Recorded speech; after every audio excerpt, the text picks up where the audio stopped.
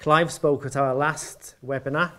Clive is the Mayor of Aberteifi Cardigan. He's also the councillor.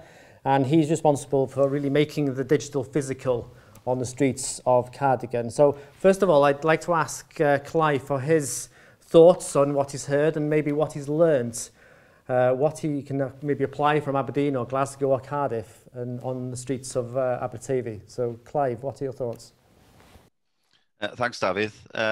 It's great to be invited to be part of the panel today, and it's the opening statements and things said by Linda is great just to frame the whole thing about what we're looking to do, and it certainly resonates with what we're trying to do. Even though Cardigan is only a population of about 4,000 people, scale has got nothing to do with it. I know Aberdeen, a city of Aberdeen, a city of Cardiff, what we're trying to do here in Cardigan is very much similar. We're in the early days. The focus here in Cardigan has been more of an economic driver, really, with what we've implemented to try and help all the independent traders, because the majority of the economy within the town centre aren't chain stores, because they have the capability themselves to find the intel.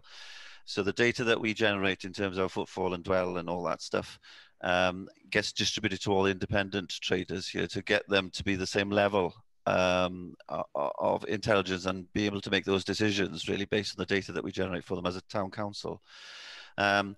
We're in the very early stages of looking at how the public sector, so Ceredigion County Council, which I'm a member of also as on a county level, I'm the digital champion for the council, looking at how we can use the Internet of Things across all the towns, and Cardigan definitely is interested in things, some of the sensors that you mentioned, street lighting, the bins, etc. These are the things that we would love to see happening in our town, and already we have got a LoRaWAN footprint being developed and is starting to get coverage across the county, and we are in the early stages of looking at the kind of sensors and how we can use different sensors to help deal with public services as well. So, and some of the things I've seen from the speakers today has been great to see that, you know, these things are scalable, and we can do something like this at town level, small towns like ourselves that can hopefully drive decisions both on the economic side for the independents, but also from the county level from Ceredigion County Council. So, and thanks again, David, for inviting me.